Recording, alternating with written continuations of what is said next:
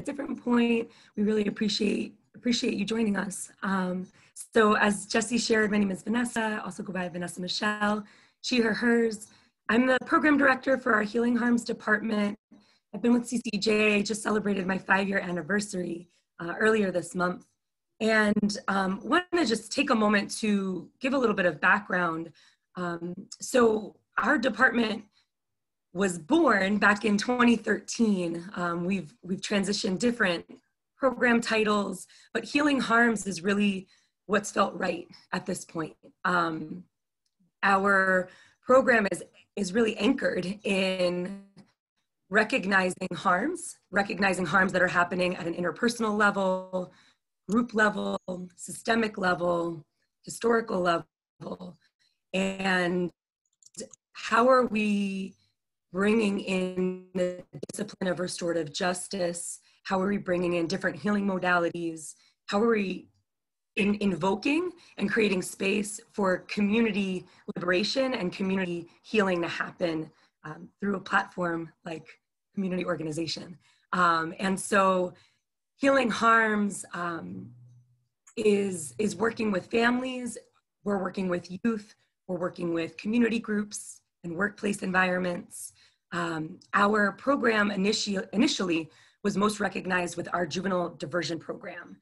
And so for folks who might be familiar with restorative justice, it is an alternative to punitive systems, right? And it is looking at relationships, it's repairing harm, and it is bringing an opportunity for more holistic responses and more nuanced responses to why violence and harm is happening and why an incident might have occurred, right? And what are some of the ways that we want to make things right, that we want to bring justice and healing in a way that feels meaningful for all who have been impacted. And so our juvenile diversion program was a really huge milestone for our organization and frankly for LA County at large. There are other organizations in LA and throughout the country, frankly global at this point, who are also doing juvenile diversion work. We also have organizations in the country that do adult diversion. And this is taking a criminal charge out of the hands of the system, out of the hands of police, out of the hands of probation, district attorneys, and again, bringing it into a community environment where folks can come together and over a series of prep and together. Over the years, again, 7 years we've been doing this work, we now have expanded to be just as responsive with family harm. We don't need to wait until there's an active criminal charge. We don't need a system to tell us that we need help or that we need support. Families and community members are able to access us to activate restorative practices as a preventative tool as well. And then the third program pathway that we've grown over the years is our restorative practices in the workplace, group environments. We call that SCORE, Strengthening Organizations. And it's a very long title, but SCORE is our acronym. So check that out on our website. We integrate community members to be volunteers on the program. We'll talk about that in a little bit. And I just want to acknowledge too that restorative justice is not new, right? CCJ did not create this field of restorative justice. And frankly, over the last few decades of restorative justice building recognition, building funding, getting funded throughout the country and globe, there's history that draws back from the beginning of communities, right? From indigenous practices, from especially this land of Southern California. There are communities, Native folks who have been, who have normalized this culture of coming together when harm has happened. And so, you know, there's also a complicated history with RJ that in the future. So I'm gonna pass the mic over and invite my coworkers and our volunteer leader to share a little bit about their experience, what brought them to the work, and whatever else they want to share. So I'm gonna pass it to Bex, if you wanna go ahead and kick us off. Thanks, V. Hi, everyone. My name is Bex. My pronouns are she, her, her. Here are my keys. I wish those weren't there, but there they are. So I started as a volunteer with CCEJ back around, I think it was like mid 2016, and was there for a couple of years up until I left for grad school. But that's really like that moment where I began as a volunteer was when I started in this restorative justice work with families and youth with CCJ in particular, right? So left to grad school. I was in Michigan for a little bit and moved back, and just the universe, I don't know, everything in my life kind of feels like it just led up to this point where I was able to join my team again at CCJ now as a staff member. So that feels really exciting for me.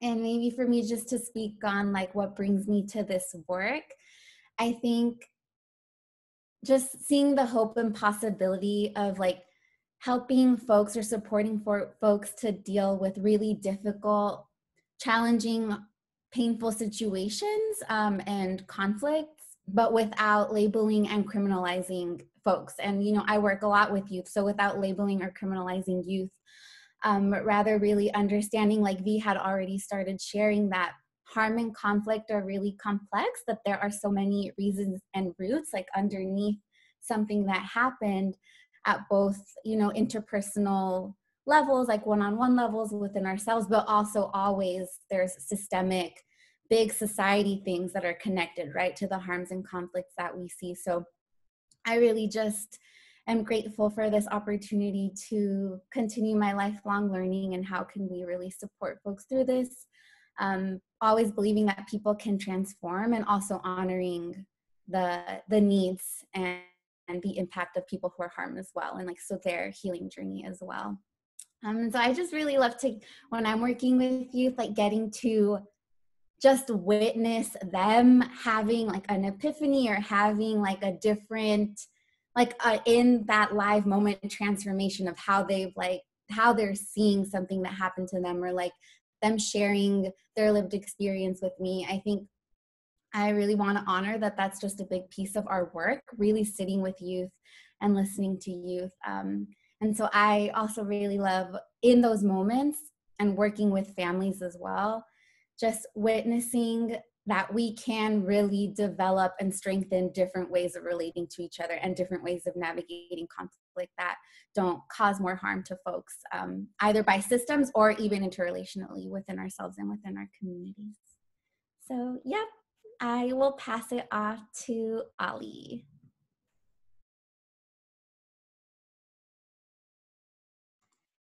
Yeah, hey everybody. Ali, full name is Alejandro Hazard with just he, him with CCEJ. And yeah, I mean, what brings me to the work, and I feel like, I've been here as well for 4 years now, going on 5 soon. And I mean, how I got started in the work is I came as a trained mediator, actually. And that's actually where I got my background and start. Did grad school, did that pathway. And it was something that I was always interested in and wanted to be a part of. And at the time, it wasn't working out. And I actually had to leave and go and be a paralegal for a while to get some more experience. But similar to Bex, like everything aligned. And I was very fortunate that I had applied for CCEJ and they said yes. And I was very lucky to join an organization where I could actually do this and be passionate about something that I do. And I've been here ever since, and I'm very fortunate to be a part of this team. For me, it's, especially as a mediator, like, and having that background, I think the difference between mediation and RJ has been like, you can be more holistic and have more possibilities and more creativity in a restorative justice process than just mediation and having maybe one or two or three parties as part of a dispute. And I think that restorative justice for me has been more, it's given me more possibilities, again, to be creative, to really work with families, work with young people in crisis, and have a space where, and I think for me, what I love about especially having this experience and being here is having a space where people feel heard, and where young people, where their parents, their caregivers can really have a space to dialogue and talk about what's going on. And I think what I'm grateful for this team and this organization is that, you know, I think in our everyday lives, we're always so busy and we're doing everything that we can to survive, to stay afloat. And having a space like ours where we can take a moment to pause, dialogue, talk about what's going on and feel heard. And I mean, I've sat across from young people and their parents. They can really have a moment to talk. And this is what I'm feeling. And then for us also to talk about larger systems and things that are going on. More often than not, we receive young people at a challenging time where there are larger forces at work, systems of oppression that are going on as well. And we have a space where we can talk about things that are going on and have a space to talk about accountability, but then also like, what can we do to also really talk about how do we navigate the life that we lead together and have that space. So I'm super fortunate to be here and continue to be part of this team and this program. And I will go ahead and then pass it on to Yaz. Hi, everyone. So I'm Yaz. My pronouns are she, hers. And so where do I start? And so my background, it's like crazy how I've gotten here because restorative justice wasn't something that I knew about, you know, years ago when I started my education. So education is in psychology, and I went to grad school for clinical mental health counseling. And so I started off working in schools, really. Really, I started working off in group homes before I went to grad school, and then I made my way to schools. And so I wanted to work with kids. I knew that for sure, just because, you know, there's been so many adults in my life that have guided me to even get to where I am today. And so I kind of wanted to be that for someone else. And so I felt like schools was the way to go. So, you know, I started working in schools. My first school that I worked in was in New York, actually. In Staten Island, and then moved my way up to the Bronx in New York City. And so that's where I was introduced into restorative justice. And so it was, you know, doing restorative justice looked a little differently in schools. But what I did appreciate was the opportunity for it to be a conversation, really intentional and really developing actionable ways in which we can resolve conflict. And so, you know, that was interesting. And so traveling to the Bronx got a little much for me. So I was living in Brooklyn. And so I was looking for, you know, another job that was a little closer to home, if I'm being honest. And so I found my way actually to common justice. And so that is where I really got really like steeped into like the restorative justice world, which has really opened my eyes on like the ways in which there are other ways other than punitive measures to tackle, you know, the ways that people have harmed people and the things that we've done. And so really what brings me to this work and what keeps me in this work is opportunity. And so the opportunity to be heard from both sides, from people who are harmed and the people who have done the harm. I think we underestimate the power of empathy. And like people who have been harmed, we think that they don't want to hear, you know, what the other person has to say, but there can be a lot of like a lot of growth that happens between that dialogue and that interaction. And I think that's what inspires me to stay in that work is just, you know, especially when you think about marginalized people, Black and brown people, and oppressed groups, that we just want to be heard. And so what restorative justice is the opportunity for both parties to be, you know, seen, heard, and then also just provided support and skills to like move forward in the world.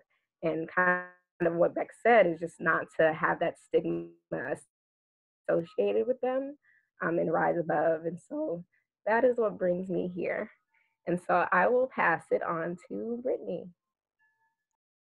Hello, everyone. My name is Brittany. My pronouns are they, them, theirs. My background sounds very similar to Yaz's background. I have an undergrad in sociology. I got my master's in social work. I did and do a lot of work with youth, birth through transitional age, so early 20s. But that's not why I ended up at CCEJ, actually. I continue to do work with youth, but I, in this post-BLM world, needed a place to channel some energy into the world that I know is possible.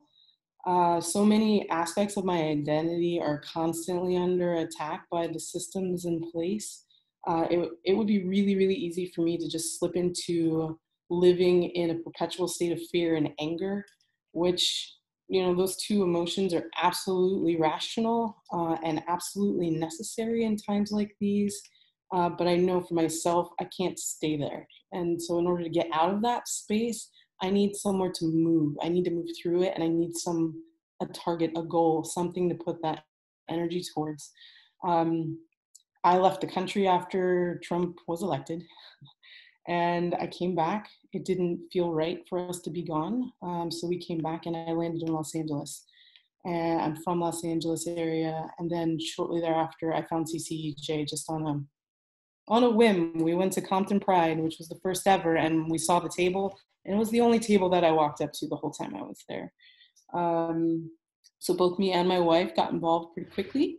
And then I stuck with it. So I've been with CCEJ for a year now, and volunteering with Healing Harms, in addition to some other programs that they have going on. Yeah, so that's how I got here. The emotional piece is why I stay here. The part about Vanessa Michelle mentioned SCORE and working with organizations. I've experienced a lot of stuff at work in my professional life as a social worker of color. I went to Portland State University and was one of a very few folks of color in my cohort.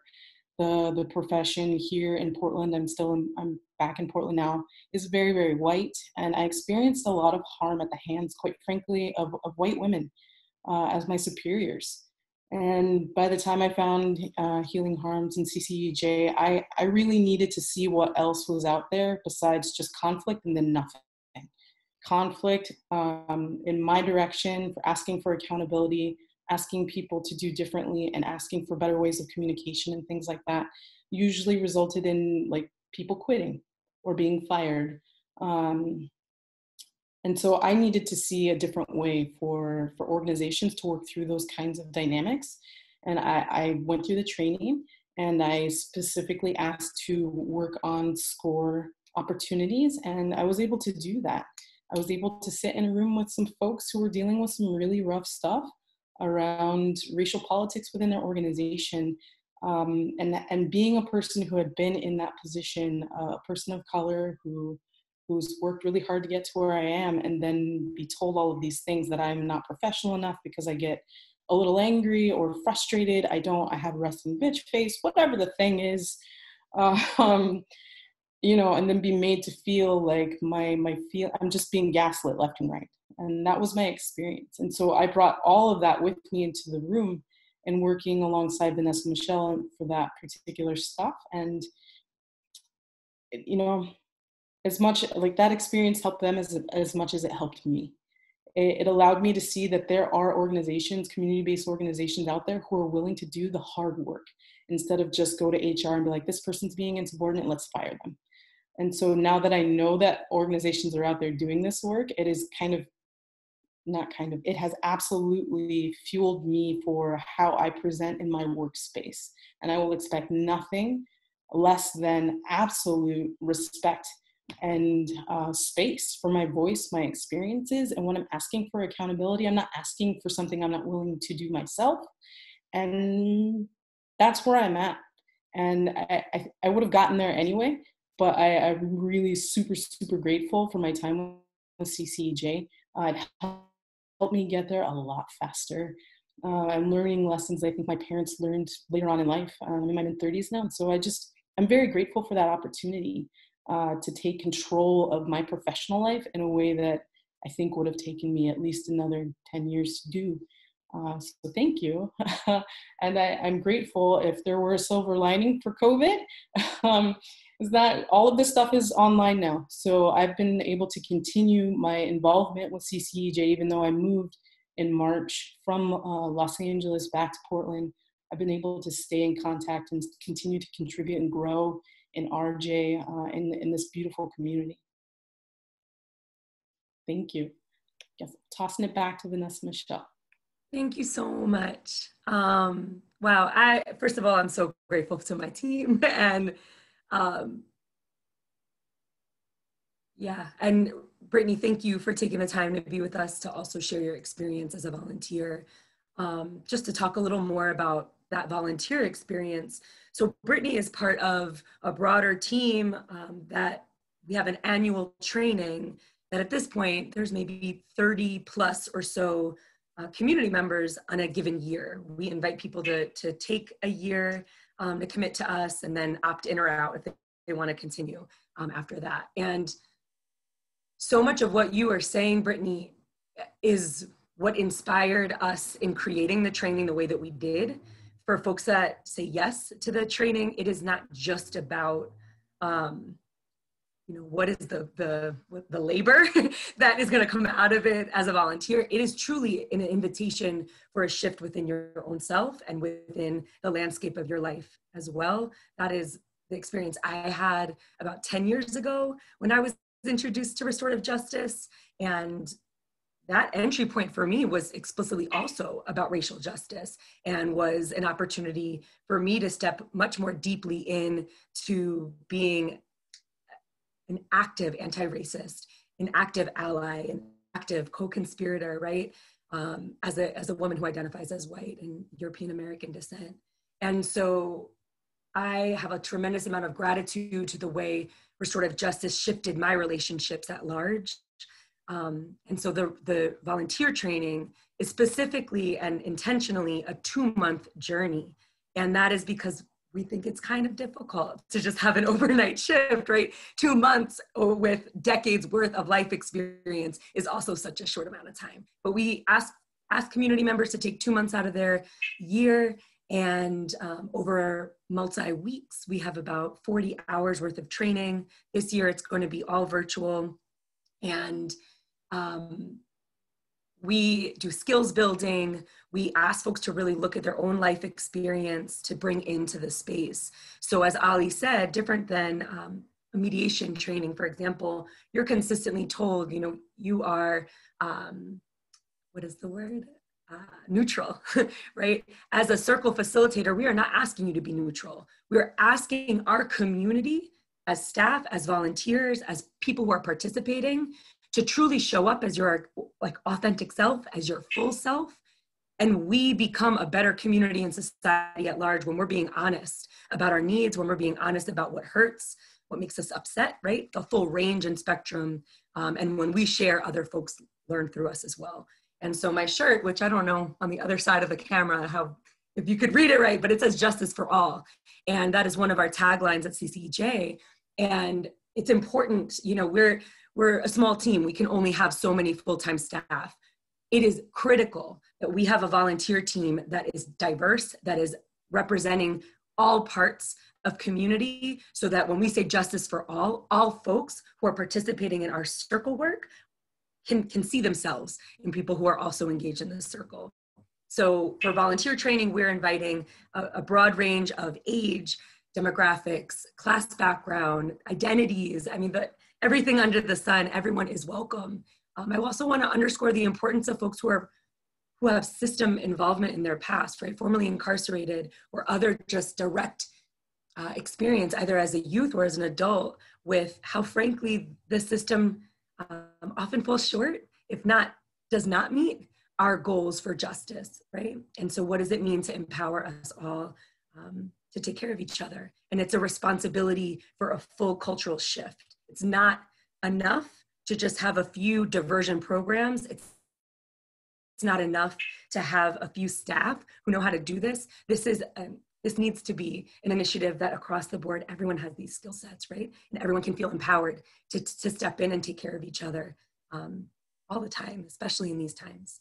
And so just a few more things I'll say about the volunteer experience. So when folks graduate from our training program, you're linked up with us as staff.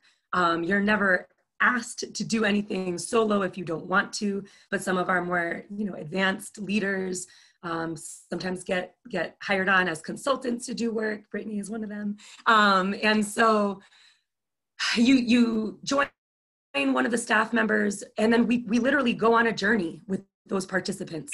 We start with an intake, we get clear about what the needs are, the goals, and then over a series of weeks, many times a series of months, we're tapping in and doing intentional prep work, support work, to guide us to this sometimes life-altering moment of all coming together for a circle process. And it looks different every time, right? No one circle looks the same. We're not doing cookie cutter responses. This is tailored and customized to what's in front of us so that it's meaningful to those who are participating. Agreements are created. They are co-created. They are all consented to. And those agreements are detailed. They have timelines attached to them. And at the end of that agreement making process in circle, folks literally sign it off and they say, I will move forward committing to this, right? And then that can be a range of commitments. It depends on what your case is, right? Again, we have our diversion case, which is taking legal crimes out of the system. Those cases can range from lower level drug charges,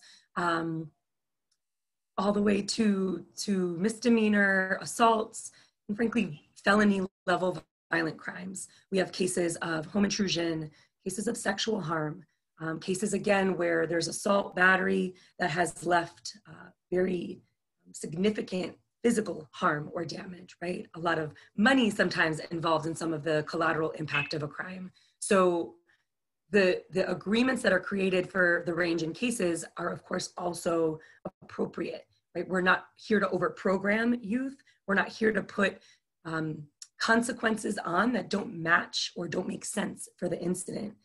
Our focus is about relationships. It's also about accountability. We were saying earlier, we are an alternative to this punitive system. That doesn't mean we're not about accountability, right? Harm does happen, violence exists. How are we doing intervention work that will shift behavioral conditions and also asking external systemic conditions to change as well? For our SCORE program, there's oftentimes policy changes that happen. Brittany acknowledged, like, what does supervisorial relationships look like? What are ways that folks are not putting the mirror, shout out behind me, that what are you needing to put the mirror in front of you to really look at what are ways you are creating some really unhealthy, toxic environments, and what are some actionable ways that you can change that, right? And there's choicefulness here. In terms of the family intervention work or just community neighbor disputes, again, the agreements will really range. Sometimes folks are committing to counseling. Sometimes there's substance abuse that needs to get addressed. But there's a range. And as Ali said, there's the space for complete creativity.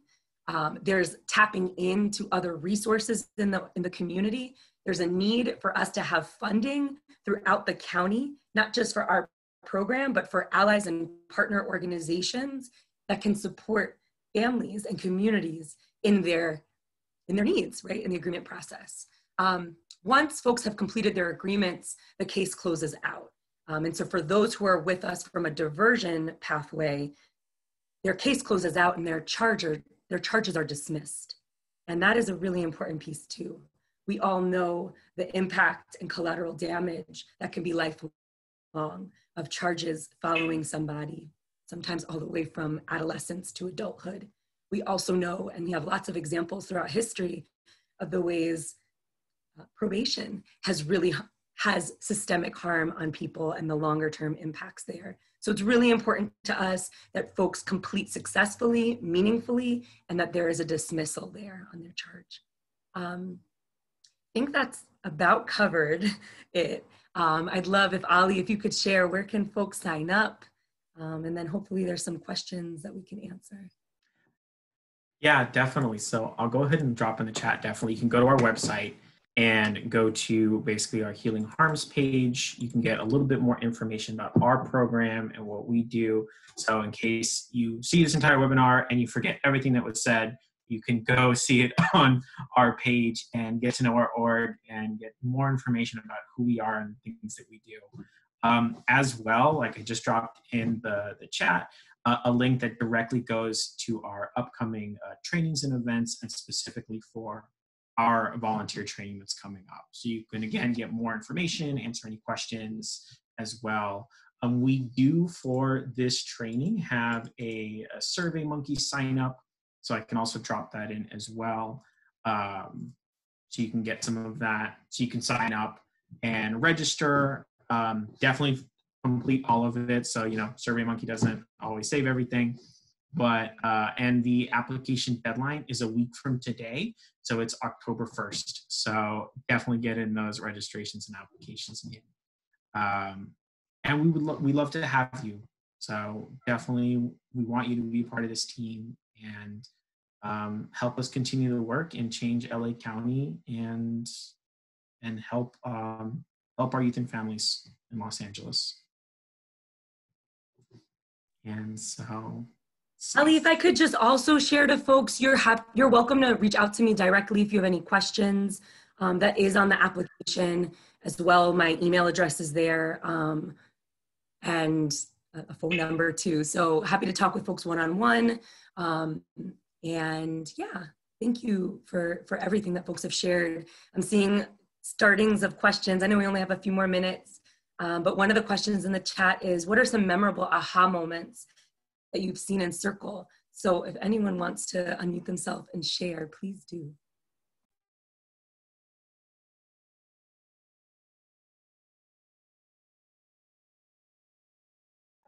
I want to say, I can't share too much of the details of the case, but one of the moments that I think was really touching, it was actually, I was working with the person that was harmed at the time, and we had a circle, and I was stepping in because he chose not to be a part of the circle, which was okay.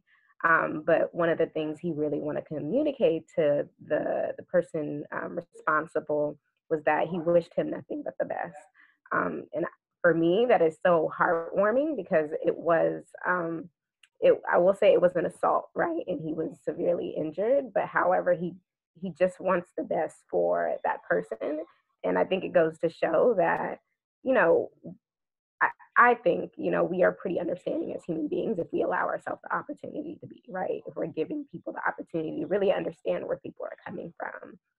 And this particular person was also an immigrant and has been in a detention center before. And he also expressed that he didn't want that person to experience that in his life.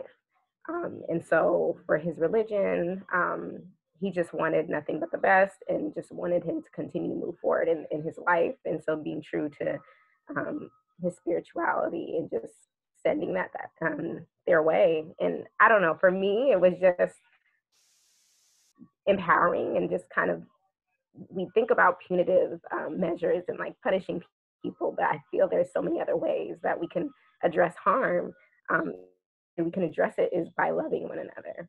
And so I think that was just representation of that. And so that was heartwarming and, just kind of keeps me staying here in the work.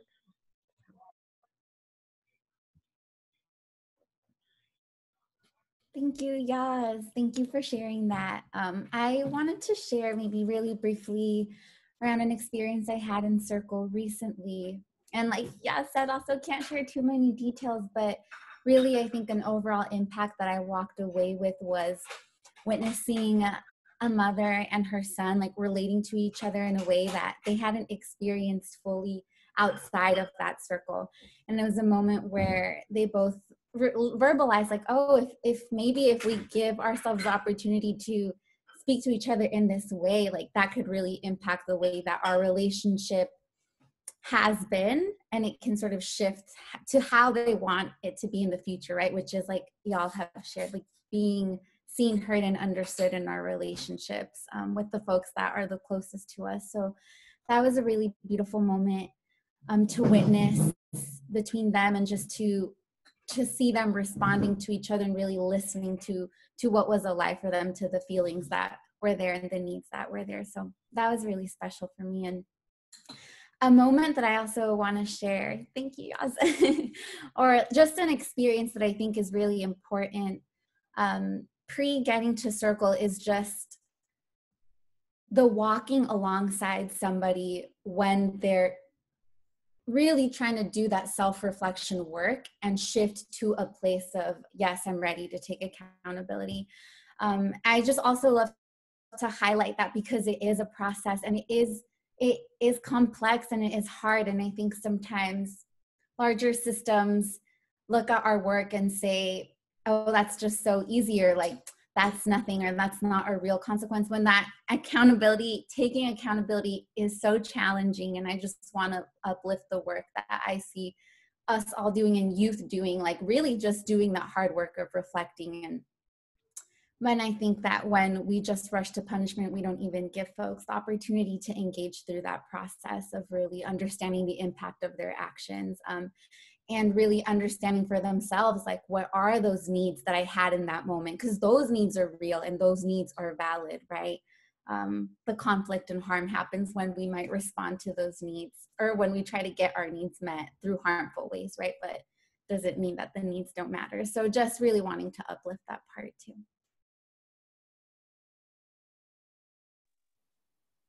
I'm wondering if anyone wants to take the next question that I saw in here. What are some of our dreams for RJ work in the future, both at CCEJ and general and community? I'll start if that's all right.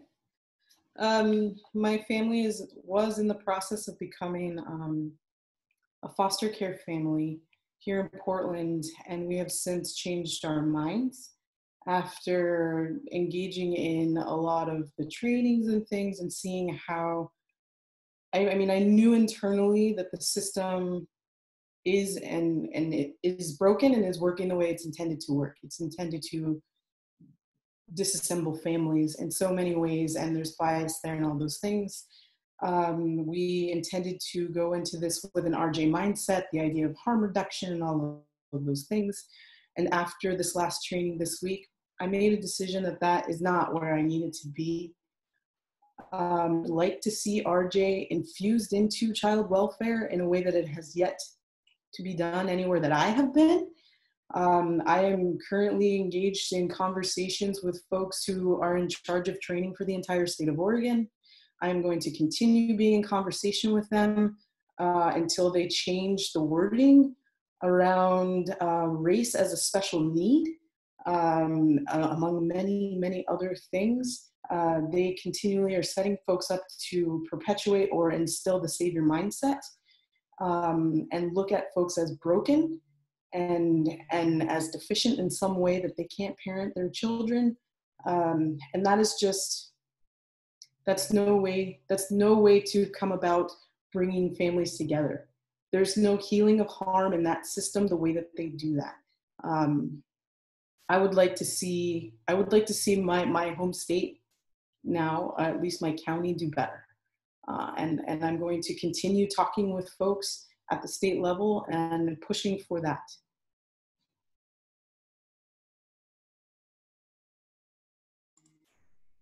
Can answer this question too.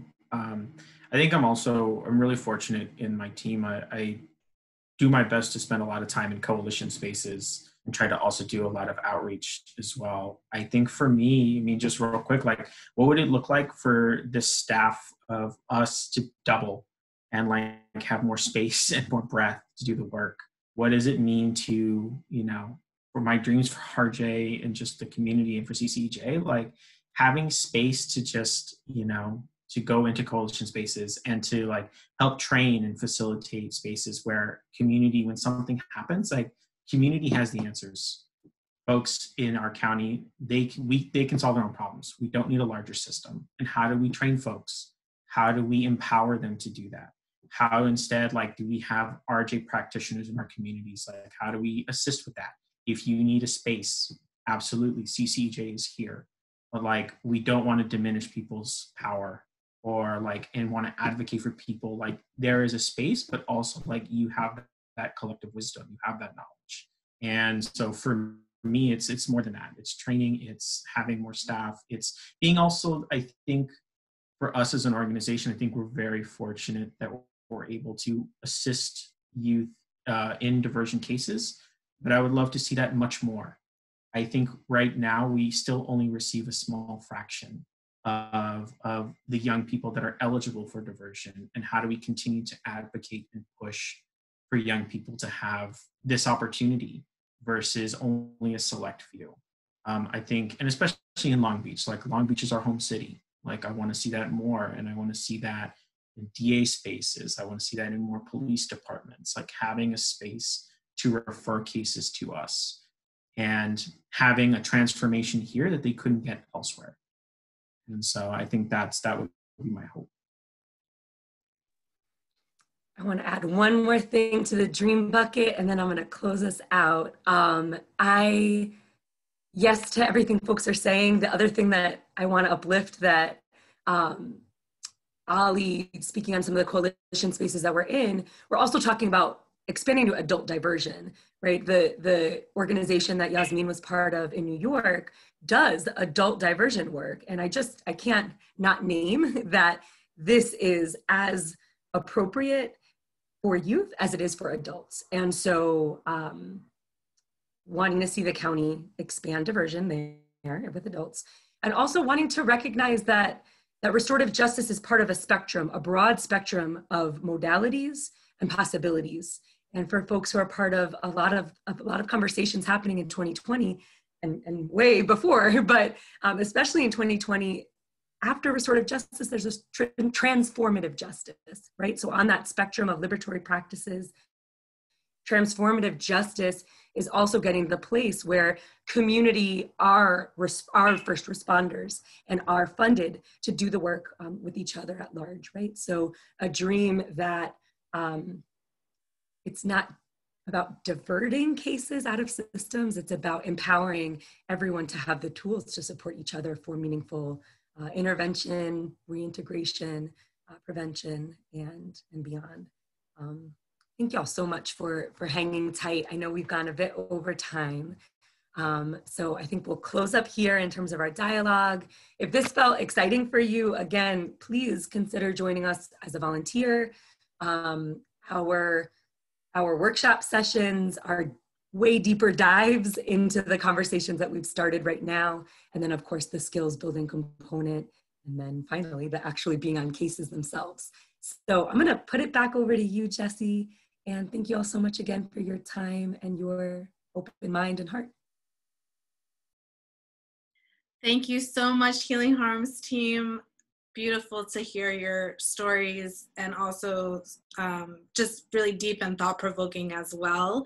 So thanks for your time today. Thanks to everyone for watching. And remember, if you want to support CCEJ, you can support us at Long Beach Gives today, but also at our website, www.cacej.org, any day of the week. So let's all wave goodbye, and I'm going to press stop on the webinar.